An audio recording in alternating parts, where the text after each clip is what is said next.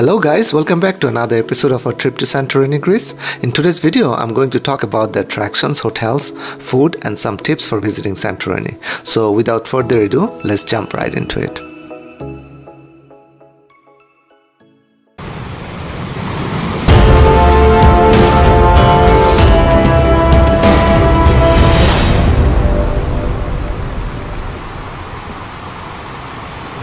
First thing first, how do you get to Santorini?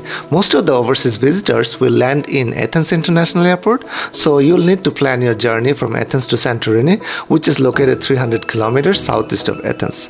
There are two ways you can get there: by ferry, which takes between 6 to 8 hours depending on the speed, and fare is between 40 euros to 70 euros, or by air, which takes only 45 minutes and fare is around 50 euros in budget airlines like Ryan and Volotea.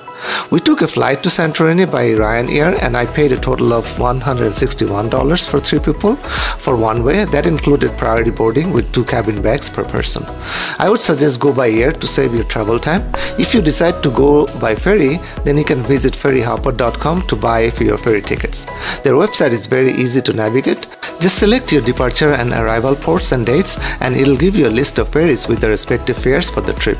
I have used this site several times for island hopping in Greece and found it very easy to use. The whole process is paperless and very easy to follow.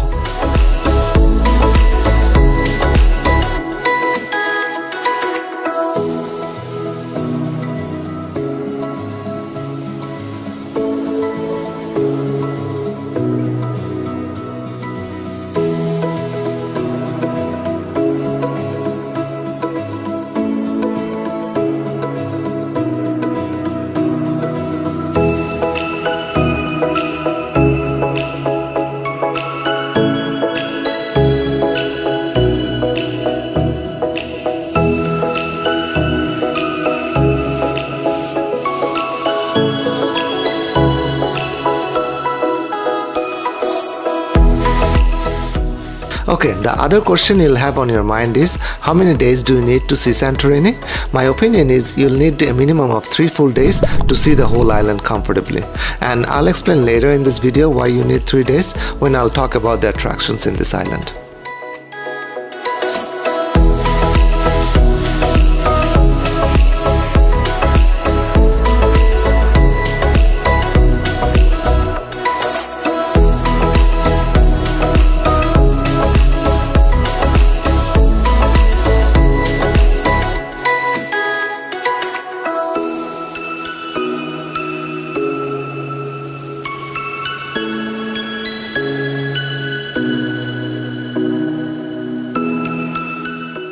Now let's talk about the transportation. There are 3 ways you can get around the island: taxi, bus and rental car. Taxi is limited and there is no Uber on the island either. All bus departs from the town of Fira, that is the main hub. I didn't get to use the bus, but I heard the bus service was good, but it can get crowded during busy season and wait time can get longer. We rented a car from Budget and picked it up from the airport and kept it with us during our stay on this island. We dropped it off at the ferry port on the day we left. The cost for the car was 140 euros for 3 days with collision coverage. Having a car gave us the freedom to explore the parts of the island at our own pace where the bus didn't go. I would recommend renting a car if you are comfortable driving. If you do decide to rent a car, make sure you get an international driver's license from your home country. In the US, you can go to any AAA office to get an international driver's license for $20, which is valid for 1 year.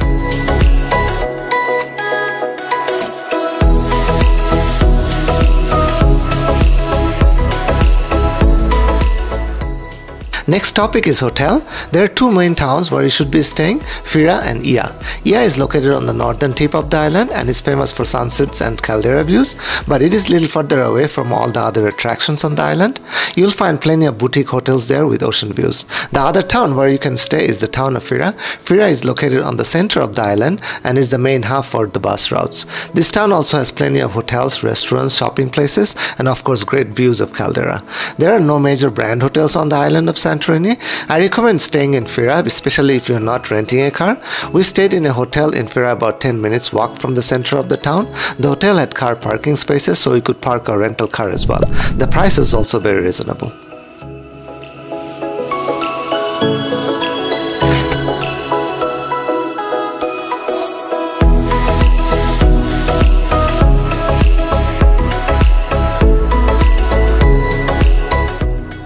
Now let's talk about the attractions on this amazing island. If you are in Santorini for one day only, then you can visit the town of Fira in the first half of the day, and then you can go explore the town of Ia in the second half of the day and see the sunset from there. If you're in Santorini for 2 days, then you can do the first day as I mentioned before, and on the second day you can either go to the day trip to Volcano or go sightseeing on the other parts of the island, whichever piques your interest. If you are in Santorini for 3 days, which is my recommendation, you can do Fira and Ia on the first day, Volcano day trip on the second day, and on the third day go for the sightseeing on the other parts of the island. Some major attractions are the archaeological sites, several famous beaches with crystal clear water, and Callisti castle located on top of a hill, the highest point of Santorini. Please check the description box below to see my visits to some of these attractions.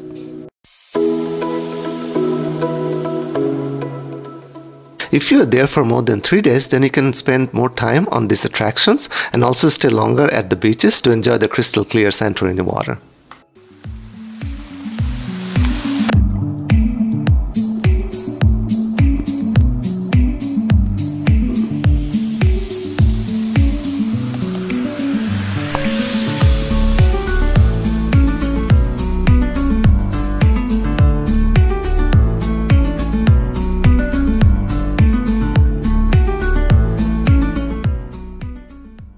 Last but not least, food in Santorini. You'll find plenty of restaurants both in Fira and Ia. In fact, there is no shortage of restaurants in any of the places you go to on this island.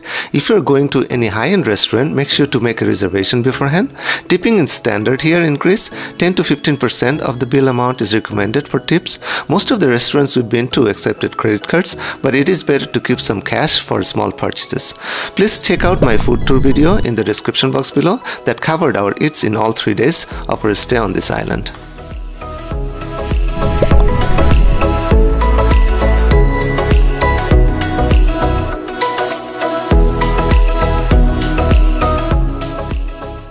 So guys, this brings us to the end of my video on Santorini travel guide. I hope I was able to give you some useful information on visiting this great island of Greece.